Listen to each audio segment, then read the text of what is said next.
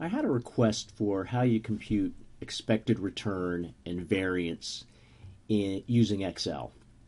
Now, this is a good opportunity for me to clarify a couple of points in terms of how you compute expected return. Well, how you compute it depends on the data you're given. So in this case, we're given three different states of the world: recession, normal growth, and a boom period, and different probabilities of those states occurring: 25% for recession, 50% chance of normal growth, and a 25% chance of a boom period. And in those different states of the world, we expect A to have a 10% return if there's a recession, 12% if there's normal growth, and 17% if there's a boom period. So if we want to calculate the expected return for this, what we want to do is we want to multiply the probability times the state of the world occurring. So we're going to take a weighted average. And you've done weighted averages if you've gone to school and the professor says that your midterm counts 30% and your final counts 70%. You don't just add the two scores up and divide by 2, because in that case you'd be weighting the midterm too much, and the final too little. You'd take 30% of your midterm grade and add it to 70% of your final exam grade. So in order to do this, we just want to multiply these together. So we want to multiply what's in cell B4 by what's in cell C4. Okay, so we get, that's the probability we're in a recession times the return we get if we're in a recession. And we can copy this formula down. And in order to get the expected return here, we just add these up. So we can just go to our sum function and sum this up. And so the expected return here is 12.75%. How do we calculate the variance? Well, in the case of the variance, we want to look at the squared deviation, the deviation from the mean, or I called it here R bar, multiplied by the probability of that state of the world occurring. So let's see if we can put that formula in here. And in Excel, you always have to start with an equal sign. So we're going to take B4, that's the probability that the first state occurs, times what return we get in that state, that's in C4, and we want to subtract out what's the average, okay, R bar. And that happens to be in D7, and I'm going to put a dollar sign in there because I'm going to copy the formula down and I want to lock that row. And I need to square it. So use that hat or caret key too, and that should square the terms. And this is what you get. Again, I can copy the formula down. And if I just sum this up, I get, in fact, I'm going to sum it up down here. Okay, so I'm going to say sum, and I'm going to sum from E4 to E6. And this is going to give me the variance. And if I want the standard deviation, I'm just going to take the square root of this. So this is equal to square root, SQRT, of what's in cell E10. So we're going to get that, and we can put this in percentage terms if we'd like. And you should use a couple of more decimal places. So the expected return is 12.75%, and the standard deviation is 2.59%. What does that mean? That means if this were normally distributed, then you'd expect something like 66% of the return to be between plus and minus 1 standard deviation, 95% plus or minus 2 standard deviations. So 2 standard deviations would be a little more than 5%. So you would expect 95% of these values, if this were normally distributed, to be between somewhere around 7 3/4% up to, let's say, about 17 3/4%. Okay, now let me do another example here. I've got the same example I had before, the return of A and the return of B, but now I'm going to try and calculate the expected return and the variance for a portfolio consisting of both A and B. So I added an extra set of returns here for A. And whatever you put in A, you don't put in B. So everything has to be put into either A or B. So if you add up the weight in A and the weight in B, it should sum to 1. So I put in a number here for A, and what I did for B is I put in 1 minus what was in here. So I can change this number to 40%, and then this changes to 60, etc. So here, what's the return for the portfolio in the recession state of the world? It's going to be the weight in A, which is in B2, times the return that you get in that state, which is in C6, plus the return you get, or the weight in B, which is in B3, times the return you get for B in that state of the world, which is in D6.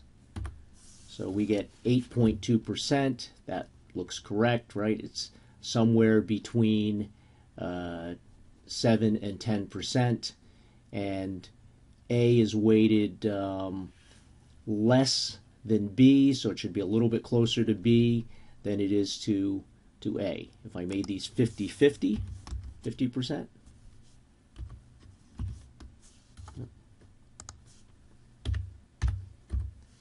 You can see it's halfway in between, right? So we'll go back to my previous example. Again, setting it up as a formula allows me to change these things. So now I'm going to copy this down. Oops, what did I do wrong? Let's see what I did wrong. I put some formula in incorrectly. Let me see here. I didn't put in the weights. I didn't put in dollar signs for the weights.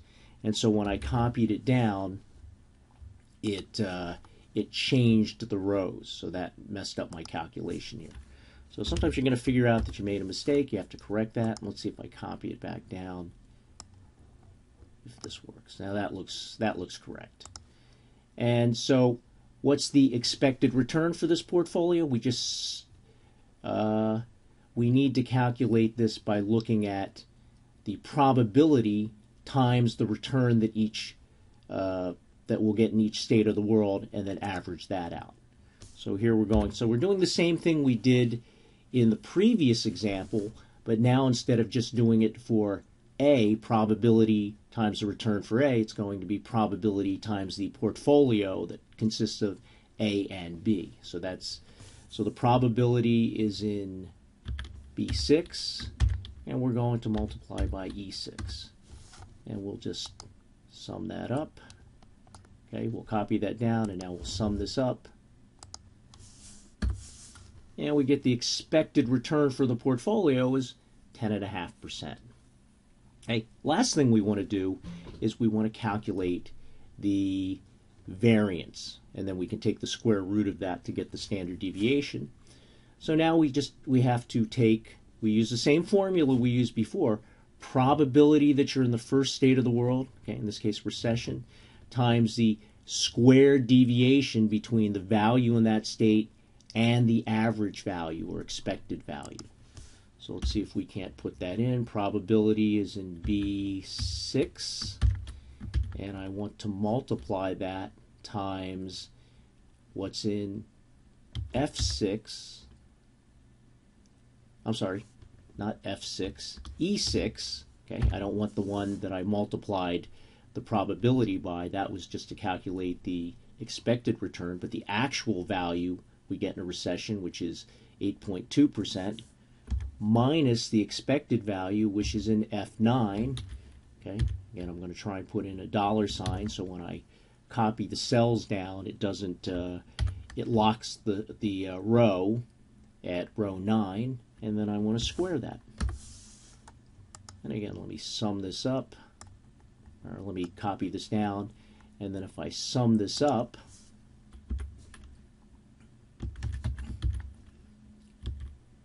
G6 to G8,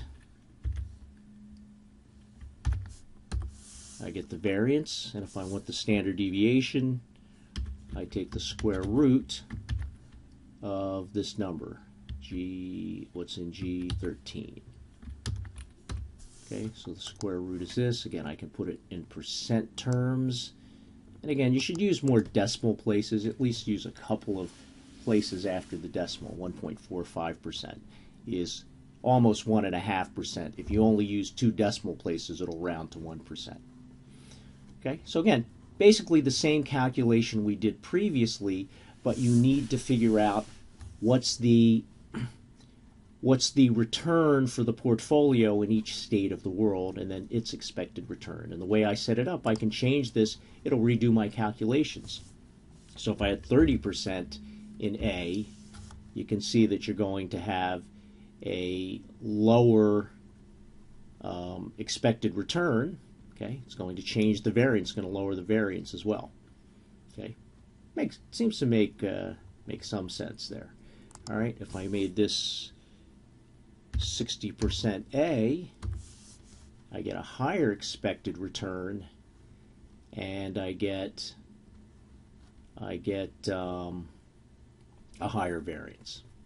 Okay, the final case I'm going to do is the case where you have daily data, weekly data, monthly, or in this case annual data. In this case, you calculate the expected return simply by adding up the observations and then dividing by the number of observations. So you add 6 plus 8 plus 9 plus 7 plus 12 plus 9 plus 7, and then divide by however many observations we have here. 1, 2, 3, 4, 5, 6, 7. So you can use the function in Excel that says average, so you can tell it what to average these numbers, or we can just sum them up. In fact, I'll sum them up so you can see exactly what I'm doing. B7 to B13, and then I'm going to divide by 7. So the expected return here, again, I'll put it in percent terms and add a couple extra decimal places, 8.29% for A. I can copy the formula over here to get the expected return for B, 8.86. And if I want to do a portfolio, I can do let me calculate the expected return, or the variance for, I'll just do the variance for A, and then I'll do the variance for the portfolio. But let me do the variance for A. Now in this case, we don't have a probability to multiply by, and expand that. So I need the square deviation. So I want to do A, 2010's observation, minus the average value, square it, right? And I want to do that for each one of these values. So let me see here. So if I do this equals what's in cell B7 minus what's in cell B14, and I'll put that $sign in to lock the cell, square it, and let me copy this all down.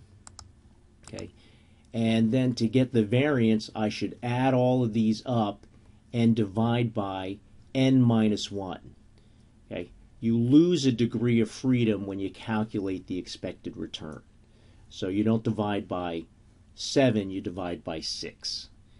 Now, if you have a lot of observations, it doesn't make a lot of difference. If you had 1,000 observations, you divide by 1,000, or you divide by 999, it's not going to change the value very much. But here you don't have many observations. So let's see, let's sum up from E7 to E13 and divide by 6. And this is what we get for the variance. And if we want the standard deviation, let me put the standard deviation down here, that's going to be the square root of what's in E14. And again, let me put that in percent terms. Add a couple extra decimal places. You could also try and use the function. There's a standard deviation function. And let's see. Let's see if we get the same value. I'm not positive I will, but from B7 to B13,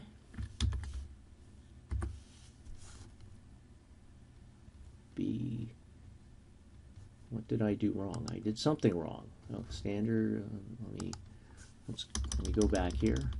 STD, oh, I didn't use the whole name here. So I wanted STDEV.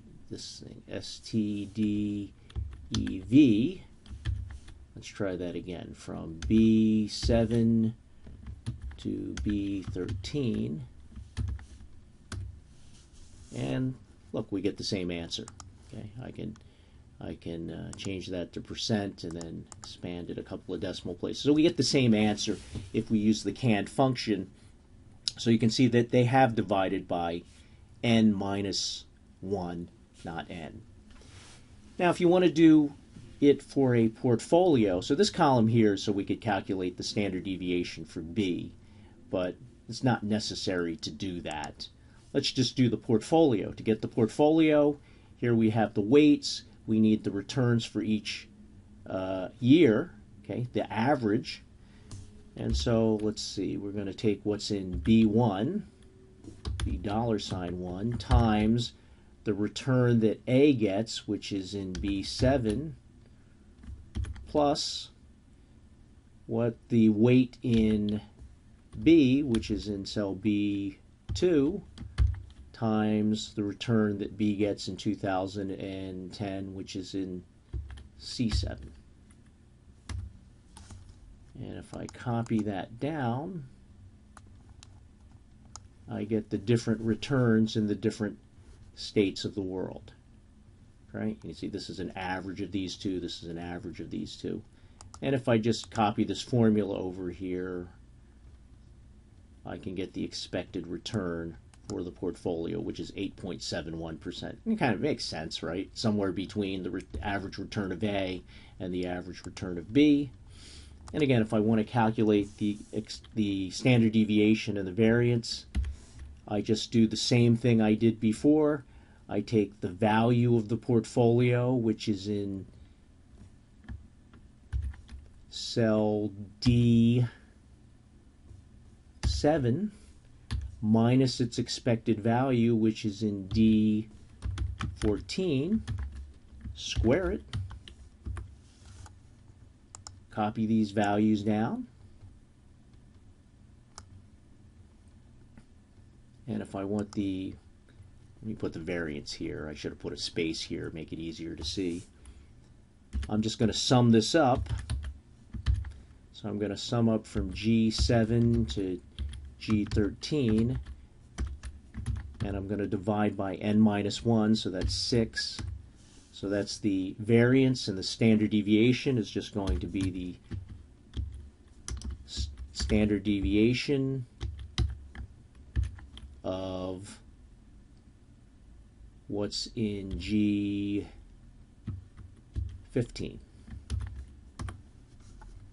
Whoops, I did something wrong. So let me go back here. G15.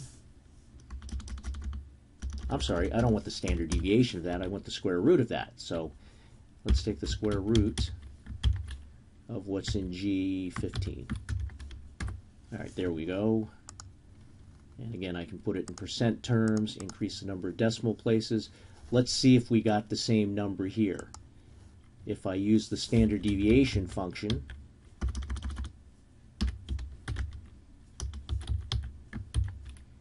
and I want to go from D7 to D13, I get the same number, right? If I just reduce the number of decimal places, it'll round off to 5.25. So how you calculate expected return and standard deviation depends on whether you're given time data over time, a time series.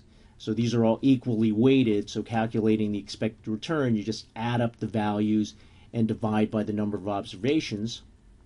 Or in this case, you're given states of the world, you have to calculate these differently by multiplying the probability of the state occurring times the return you get in that state. So I hope that's helpful and that clarifies it. And Excel is a really good way to do the calculations. It makes it much simpler. You don't have to do all the multiplying and squaring, etc.